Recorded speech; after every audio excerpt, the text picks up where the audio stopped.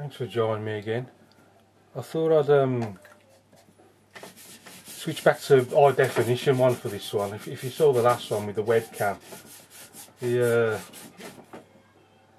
as convenient as it is uploading direct to YouTube, the quality is just ain't there. It's just a bit naff really. So I've got a new laptop which has got more memory than the last computer, so hopefully my high definition video editor should work a bit better this time, so I might be able to create some better quality videos.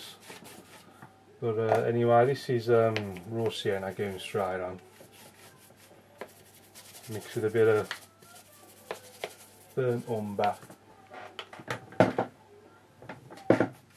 in the sky, bit down there as well, and then I'm introducing a little bit of light red, into it.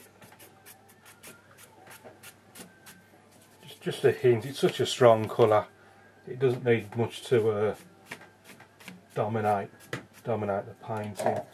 And I can just see a little bit of. I'm working off a picture off the on the computer, but I can't show you because I'm meant to own the copyright to everything in these videos, and I don't want to infringe on other people's rights. So that's why if it's my own photograph, I'll show it. I'll have to use more of my own photographs.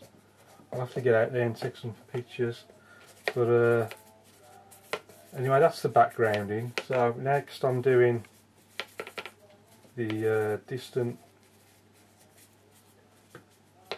hill, which is, I'm going to put the horizon somewhere there, so we've got a bit more blue,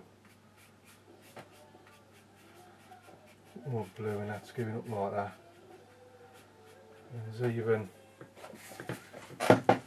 a little bit of mist over there, so I'm just going to try and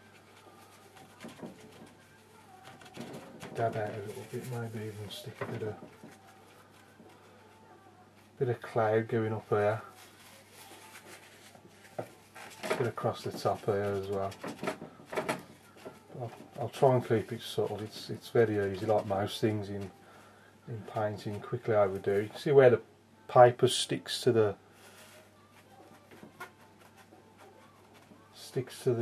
paint, but when it comes off the tissue, wait till it's dry before you go into start flicking that off, because otherwise you'll make a right mess.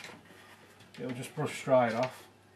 You can see how the paper's stretched, so I'm just pulling it tight again, just to, so I've got a flat surface to work with. And then I ain't cleaned the brush, I'm just going straight in some lemon yellow. I'm just going to put some bit of trees and grass over there. That sort of goes up, something like that.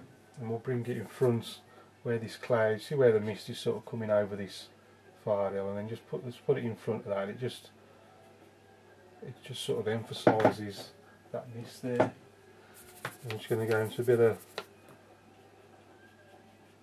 raw sienna and just try and create some sort of bank. I'll tell you what I've forgotten to do, I've got to put the reflections in and all. I'll have to put them in afterwards now. It's starting to dry, so I don't think I'll get away with it now. Well, I'm just looking. No. See, if you look at it on the angle, look across, you can see the sheen off the paper. It's still wet, but I don't think it's quite wet enough to start messing about with reflections. I'm just gonna put these trees in.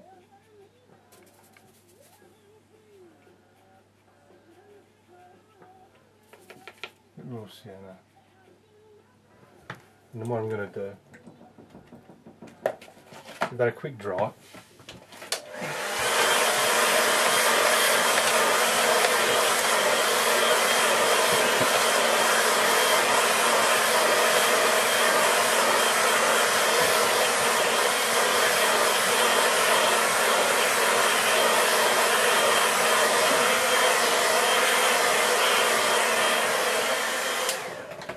And I'm going to look along it like this. I can see that that's dry now, the sheen's gone off it.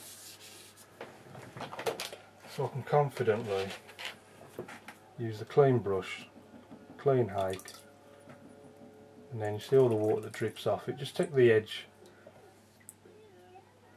just wipe on the edge of the water jar just to stop the dripping, and then just a quick re-wetting, and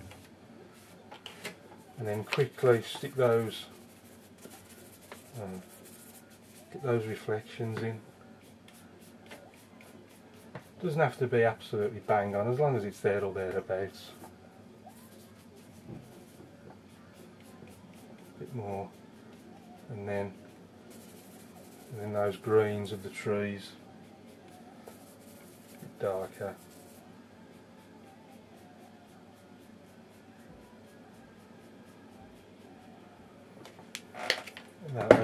Maybe just I think that's enough. Just gives the impression of a reflection there.